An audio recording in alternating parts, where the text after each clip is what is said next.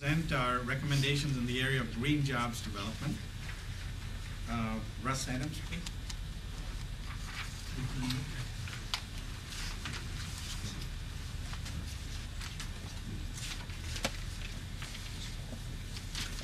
Hi, I'm Russ Adams. I'm with the Alliance for Metropolitan Stability. It's a coalition of environmental, social justice, and economic justice groups. We want to raise the issue of current workers in the green economy.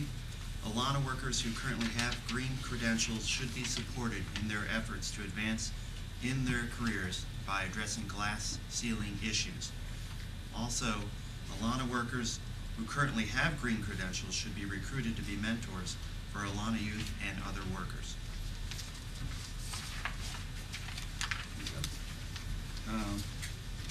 Jones will present the recommendations for how we can green our credentials.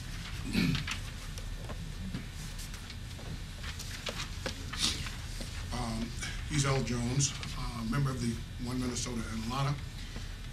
We want green businesses and workers integrated into all occupations to encourage green credentials and LEED certification among green businesses so they can participate into the commerce created through the Green Initiative through President Obama and also the state of Minnesota, and also participate in private sector participation.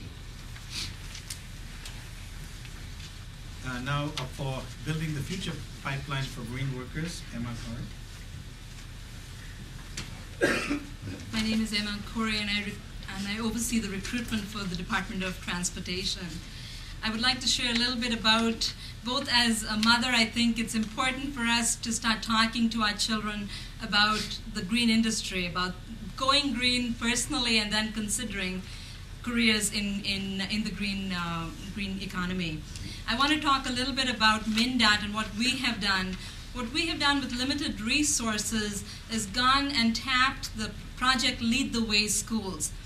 Now, these are schools that are providing pre-engineering classes to high school students from 9th to 12th grade. We bring them on as 11th graders, and essentially they have 6 years as student workers with us at MnDOT, leading on to be engineers in our department. Again, STEM education, very, very important in our high schools to continue to support it. Within the industry, it's important for us to provide internships. It's important for us to provide apprenticeships so that students can begin to see that there is value in pursuing a career in the green industry.